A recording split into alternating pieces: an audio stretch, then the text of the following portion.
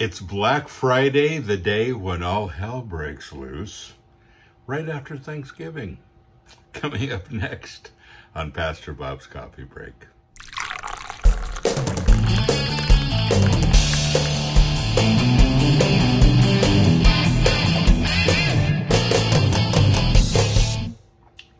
I survived the great toilet paper crisis of 2020.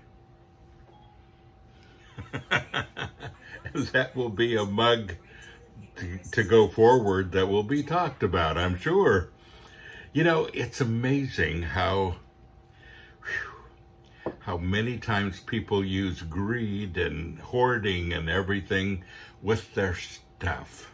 I want to talk about that today because the things that we own sometimes begin to own us.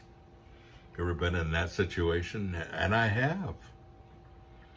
I think I've told you before that I sold a large home that I did live in before I moved here, and I downsized from 4,300 square feet to 300 square feet. Now, there's nothing wrong with living in a big home, and I may do it again, who knows? I mean, I don't have a problem with it necessarily, but I realized that a lot of things were hard to let go of when I had to sell everything. That's the part that isn't good. So, Thanksgiving, and I hope you had a great Thanksgiving. Those of you that live in the United States, obviously, those in other countries don't celebrate Thanksgiving. It's a United States thing. But I hope you had a great one if you live here and you were thankful for all the things that God has given you, family and friends and a place to live and all of that. And it's interesting that the day after we give thanks, people begin to fight each other, squeeze through the open doors of stores and go after everything that's on sale, and they fight for it and they grab it. And did we forget what we just did yesterday? You know what I'm saying? And the problem is that this mindset of accumulating things, it's on sale, so I need to get it. And, you know, I joke with my mom sometimes, you know, when we go out and go bargain shopping, because we're both bargain shoppers, and I don't like to buy anything unless I can get it on sale, pretty much. And we always say, you know, it's not how much you spend, it's how much you save. But we're joking, of course. But there are some people that kind of live by that. And I got a great bargain on this, I got a great bargain on this, and they take it all home, and sometimes it just sits there. They don't even get it out of the packages.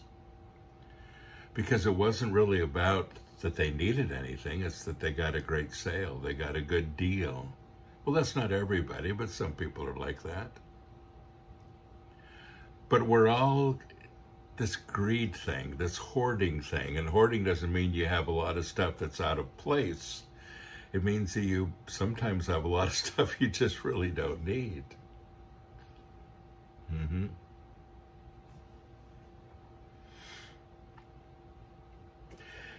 You know, folks, I think the more we draw closer to Christ, the more we realize that our treasures aren't here.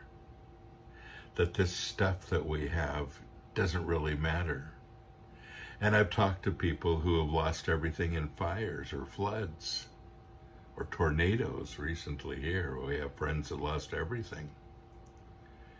And at the end of the day, you know, the thing that they say, I wish we would have kept our pictures. That's why you should always keep your pictures digitally on the cloud. Just saying. But everything else can be replaced. And we fight so hard to protect our stuff, and at the end of the day, if it's gone, it's gone. You're just thankful to be alive. And I guess this is a legitimate question. Do you own your stuff, or does it own you? Are you kind of captive to it? Do you have this need for more and more stuff to accumulate, to make your stuff grow? I love the fact that my family has kept heirlooms throughout the years, many years. And my mom, for instance, has, all of her things, her dressers, a lot of her china, just so much stuff. It's not just hers or her mother's, but her great grandmother's. And my dad too. This stuff goes on for many generations, and it means something. They're family things. It isn't just something you went down to the store and bought. And those are the things that take up the space because they mean something. Now, if they were all gone tomorrow, we'd still be okay. They're family heirlooms, so we would miss their significance. But, folks, I think at the end of the day, and this is important, it doesn't matter how big your house is. Doesn't matter how much stuff you have, and it really doesn't to me. If you have a large home, nothing wrong with that. If you have a small home, nothing wrong with that. Whatever you have, if you have a lot of stuff, if you're wealthy or if you're poor, the thing that matters is what you do with it up here. Do your things own you, or do you own them? Good food for thought. Well, that's all I wanted to say today. It just occurs to me on Good Friday that we have a totally different mindset than we did yesterday, as people are shopping today. Shop till you drop day. But don't forget, in the middle of all of this, you are blessed. So go and be a blessing.